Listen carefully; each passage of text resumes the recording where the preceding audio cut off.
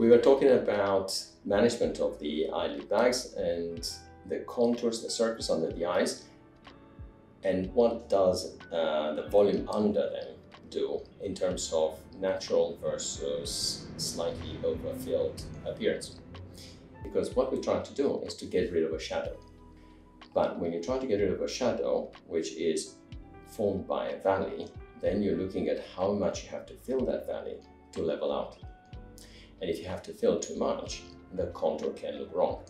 Now, it is possible to think about it in 2D using photographs.